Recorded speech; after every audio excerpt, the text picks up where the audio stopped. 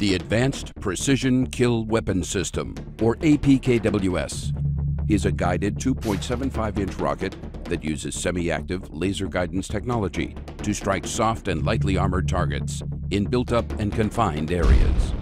APKWS can easily convert an unguided Hydra rocket into a guided rocket without altering the effectiveness of the warhead and fuse.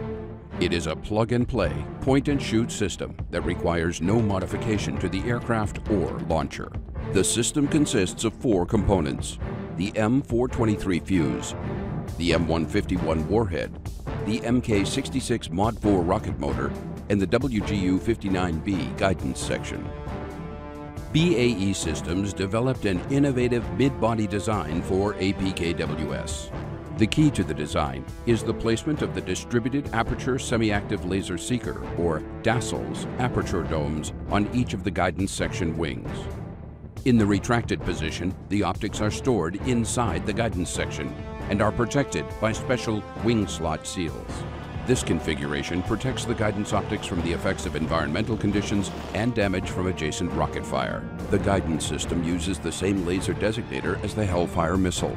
For the pilot, laser targeting procedures and armament control remain unchanged from those of current laser-guided weapons.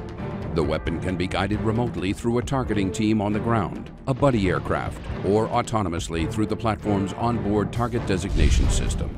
Conversion of an unguided rocket into an APKWS guided rocket is simple. The unguided rocket is placed into a fixture where the fuse and warhead are removed from the rocket motor using a strap wrench. Next, the guidance unit is screwed into the rocket motor and the warhead and fuse are screwed into the guidance section to complete the conversion.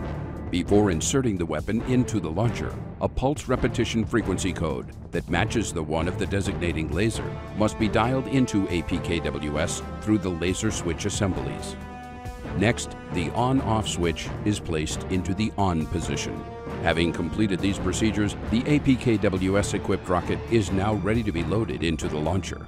Due to its mid-body design and laser seeker aperture placement, APKWS is a lock-on after-launch weapon.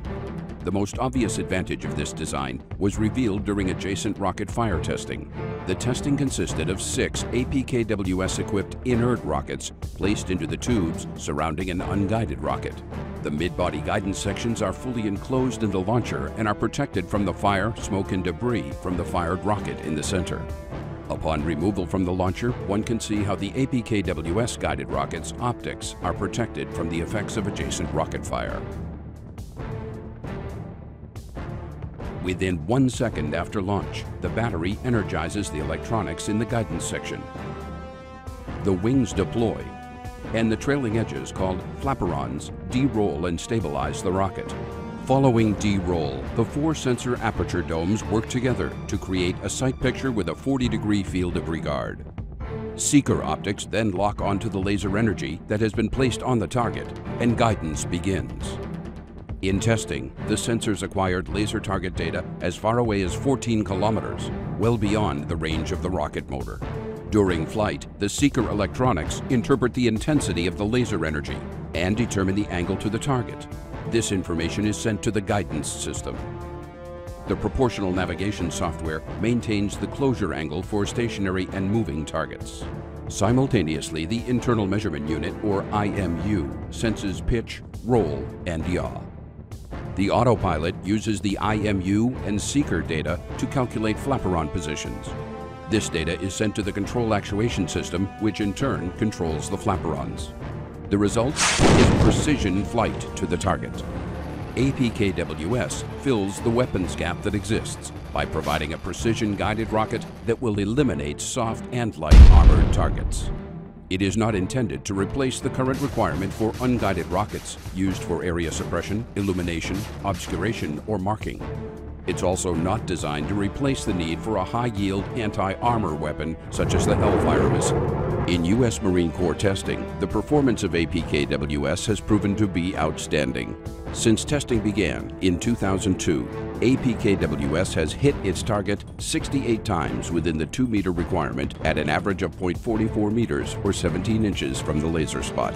Whether shooting at multiple stationary targets or high-speed moving targets. APKWS has demonstrated that it is the right weapon for the warfighter in today's battlefield environments.